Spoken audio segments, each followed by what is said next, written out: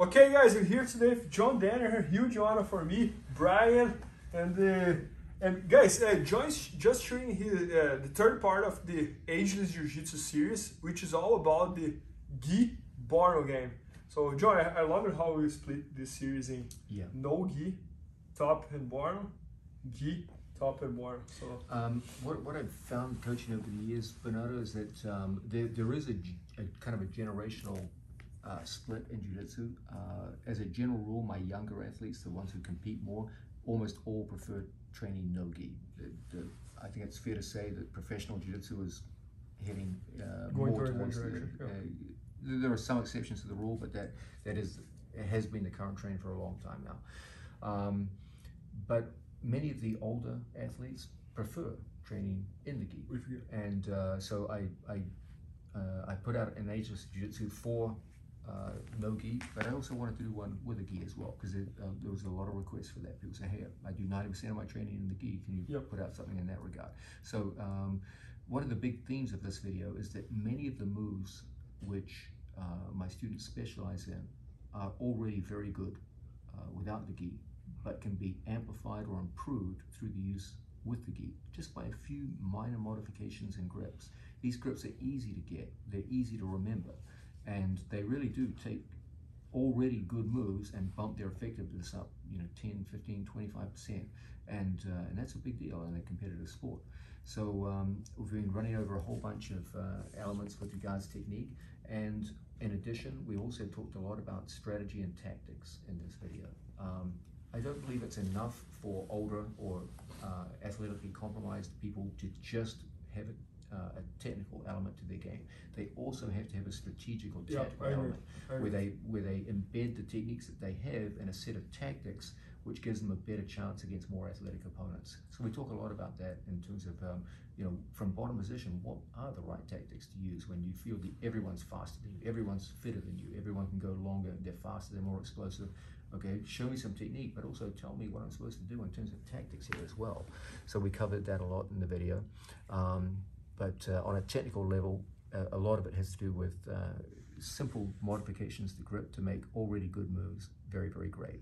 As in the previous videos, the big emphasis is on forming body connections to your opponent.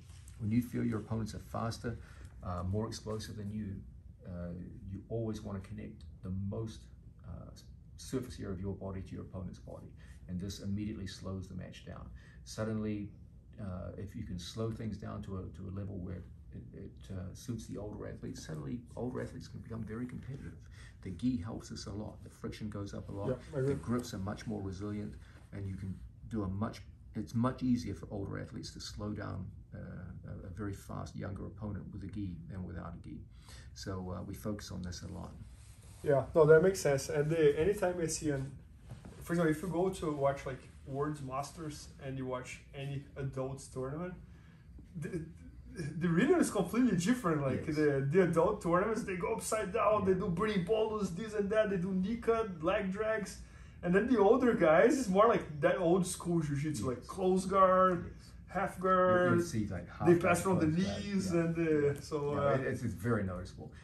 Actually, we were both at the recent Pan Ams when Nicholas had such an amazing performance. And interestingly, they had the young athletes, the competitive athletes, competing right next to the Masters division, including going all the way up to very advanced Masters. And you're absolutely right. It was absolutely striking how the movements we most associate with modern gi jiu-jitsu were just almost entirely absent. And it's not because of skill; it's to do with body mobility. The guys know the moves. They literally watch Nicholas and the others perform them in front of them. They know what they're supposed to be doing, but their body is better suited. When you lack mobility, the body is generally happier performing the more basic moves of the sport. You just have to perform them at a higher level. No, that makes sense. But John, can you demonstrate some examples? Yeah. I thought when we did the no-gi version of this, we did a lot of work out of half guard, and a big part of it was sweeping our opponent from half guard. And I wanted to go over, in this one, we went over some of the same sweeps, but with gi modifications, but I also brought in other elements too. When you put a jacket on, you can get older athletes to perform moves that would be quite difficult for them to perform if they didn't have the gi on. So for example, single legs and double legs. Now, normally we associate single legs and double legs with the standing position, and even out of half guard, it can be very physical trying to finish a single or a double leg. But when you put a gi on, you can really make things work in your favor. So from a situation, the difference. Yeah, when we work with a gi, okay, we're always looking to take our training partner's jacket out, and from here create, as it were, a rope-like effect with the lapel of the jacket all the way down here by the skirt of the jacket. Once we get underneath our training partner, from here we're going to take our arm. I can't hit my arm here around the waist for this. We need our wrist where the buttocks meet the hamstring. And we're going to feed that lapel all the way through and feed it across to our hand and get a good grip just in like so. Now, normally from here, we're obsessed with the idea of hooking onto our training partner's leg. But because you've used your training partner's jacket in this way, we can start to relinquish this. There's no need for us to connect so strongly with our leg here. We can take that outside hook away, and from here we can start coming up to our base. If our opponent sprawls, that grip is not going anywhere. It also enables me to free my other hand. Normally in single legs we're locking our hands. No need here. No matter how strongly Brian sprawls, I'm never going to lose this grip to a sprawl. Now from this position we're going to start coming up to our base. Once we come up to our base, we have that free hand. We're going to use it as a post on the floor. I'm going to touch my ear to my training partner's hip, and I'm going to start putting my opponent down, make a strong base sprawl. From here, we're going to take our ear into our training partner. We're going to walk him backwards, and we're going to expose our training partner's ankle.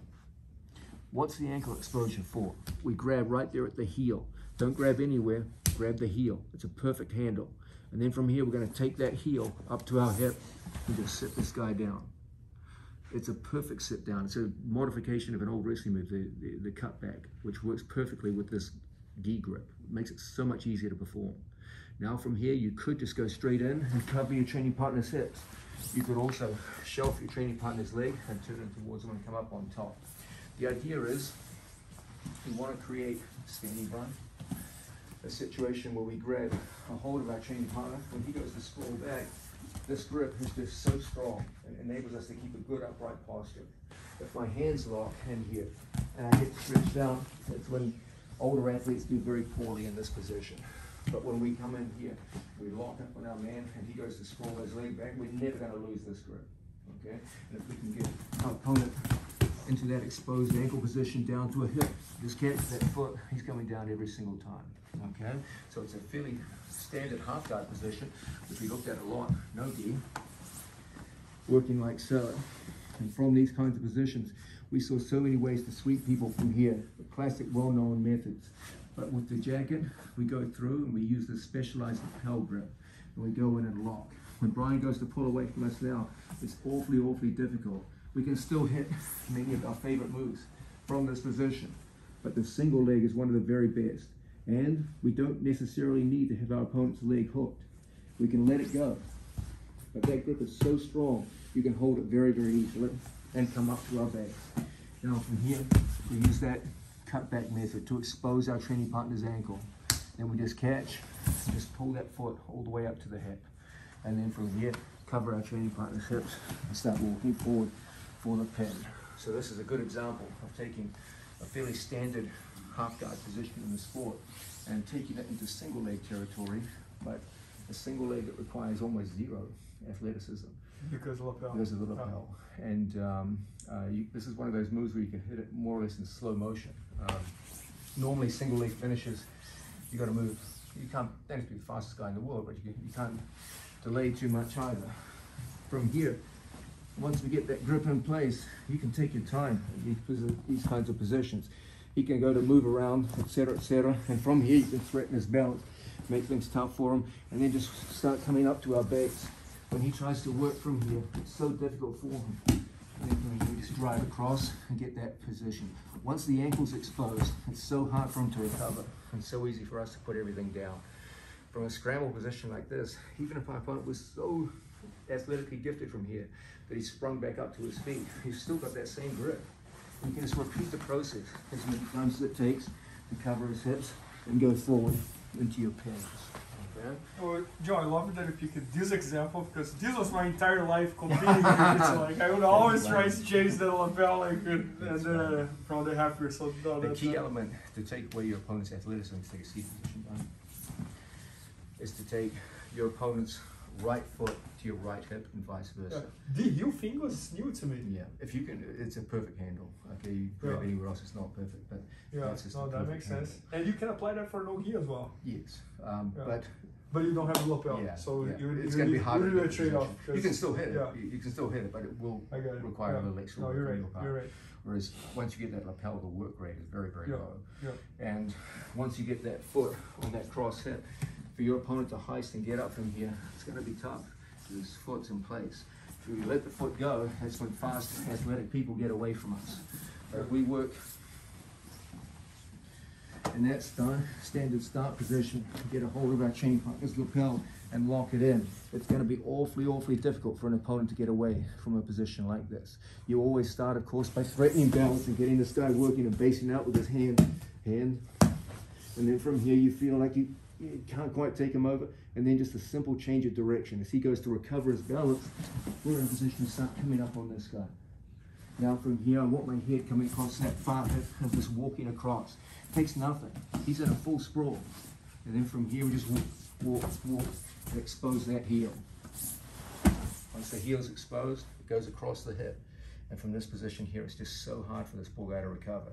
Your head is higher than his head, your hips are higher than his hips, and from here, it's an easy walk down into a pin, or at least half guard top, and you can pass from there. So the video is full of examples like this. I'm taking moves which are already good, but taking it to that next level just through the use of the You add some lapel, you add some... Yes, you add connection. Okay, and the connections with the gi are so much more robust than they are without the gi. Okay, these lapel grips are just so resilient. Standing, swallowing. From here, it can be hard work to stay connected on a good, talented opponent from in here. And as my head goes down, my body gets extended, it can be really tough. But it's just so much easier. He's sprawling when you just lock in like so. Even with a full whizzer in place. Okay, it's so hard for him now to apply his body weight to us. And relatively easy for us to start off with watching people getting their foot exposed and putting them down to the mat. It's just so much more robust. And unlike no gi, no matter how slippery or sweaty the guy gets towards into the match, the friction remains. If anything, the friction increases. Cotton becomes wet, so it becomes easier and easier. Yeah.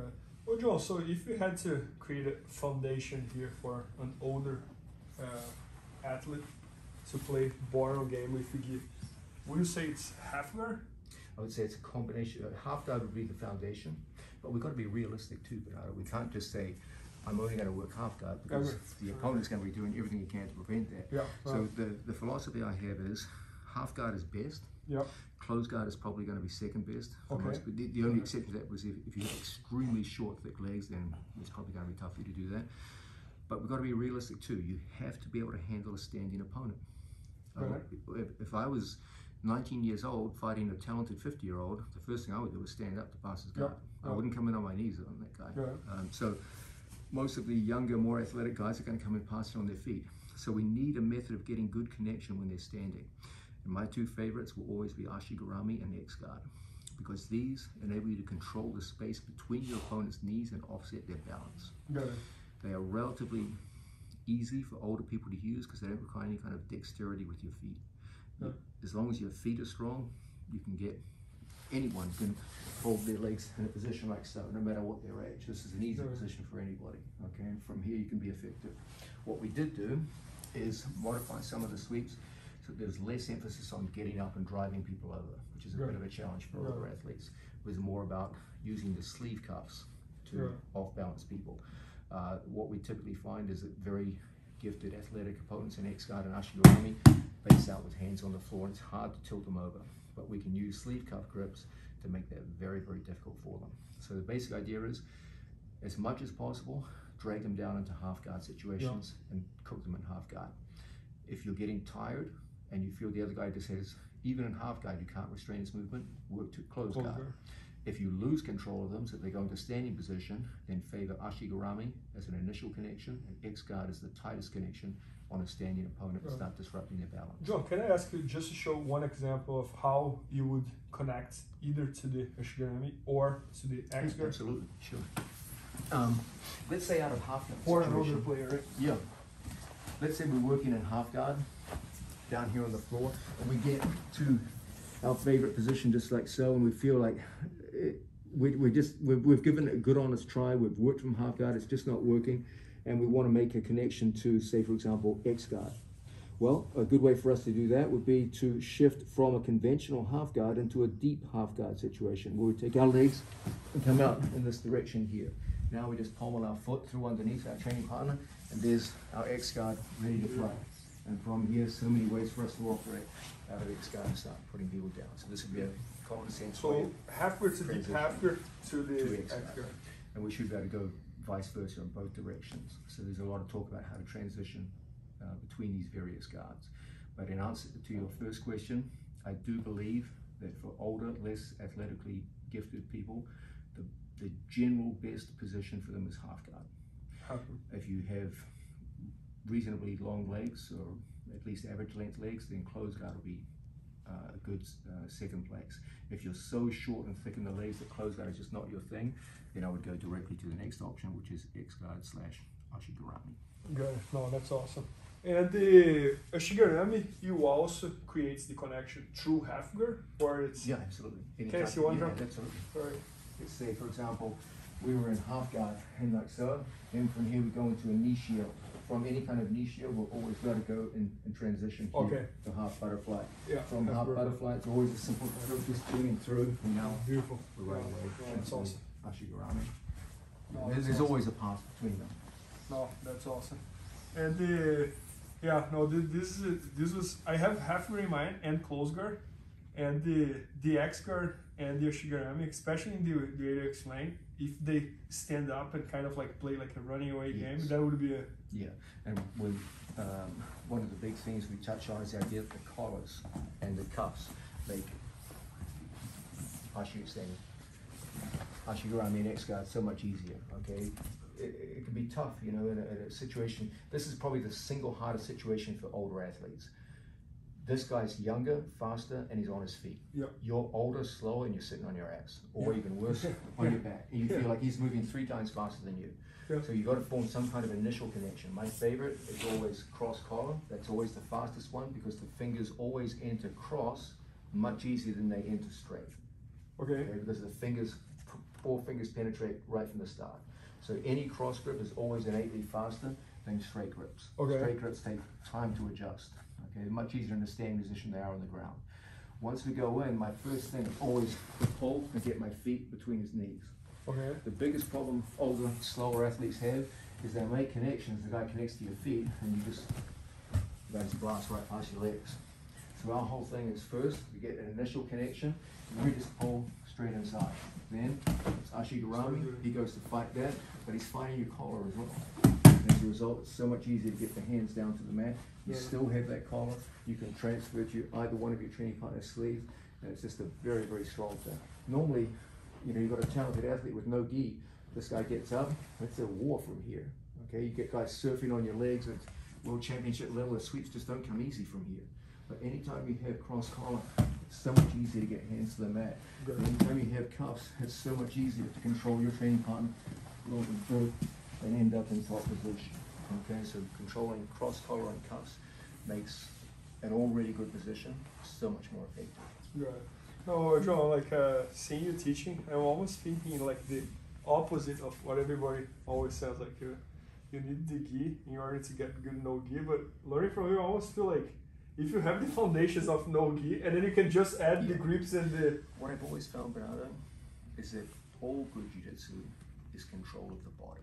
Okay. And it's easy to focus on controlling the cloth around the body, but controlling the body itself is always the goal. Just see this as cosmetic. So the best people I've ever seen in jiu-jitsu didn't change that much between their gi and no gi game, and they played more or less the same game but they just modify grips with the gi. And so I do believe there's a lot to be said for studying deeply jiu-jitsu without the gi, to learn to control the body. And then when you get cloth put around that body, and you know how to use it and manipulate it, the game just gets easier. No, and the most shocking result of Nicholas, because he trained for 2 weeks. That's what I would say. Yeah. I know people are going to freak out when I say this, but I mean, there's some pretty strong evidence. Like Nicholas literally came to Austin. He trained for Worlds for about a month in the gi. And other than that, literally 100% of his training was no gi. He got very good no gi, and then 2.5 weeks before Pans, he came in and he said, I want to do Pans. So we just did 2.5 weeks, put the gi on, that's insane. And looked better than he ever did. Yeah, and that's the thing, he looked much better than last year. So from last year to this year, he only trained no gi pretty much, and he looked better in the gi than he did last year. According to orthodoxy, he should have looked terrible. He should have come in and got killed. Like, to put it in perspective, he fought the very, very talented Eric Muniz. This guy is very, very talented. He just won the BJJ Star. I saw that. He's extremely good.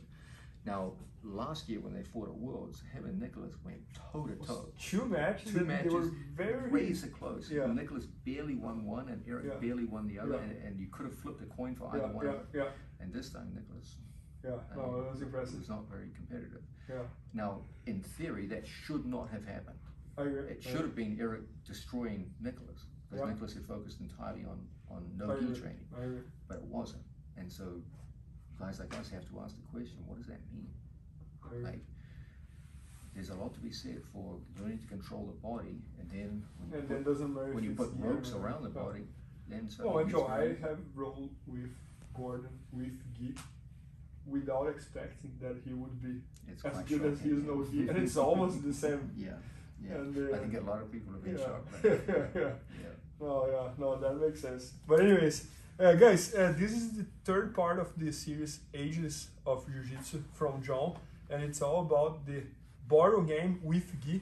So this instruction is going to be at bjjfanatics.com very soon. Maybe by the time you're watching, it's already there, so make sure to check that out. And thanks so much, John. Thank you. Brian, thanks for coming. Brian. Thank you. Please help me out to grow my YouTube channel. Just click subscribe. And to watch more videos, just click under see more videos. I hope you enjoyed. BJJFanatics.com. Use the promo code YouTube Faria to get 10% off any instructional video. Improve your jiu-jitsu faster.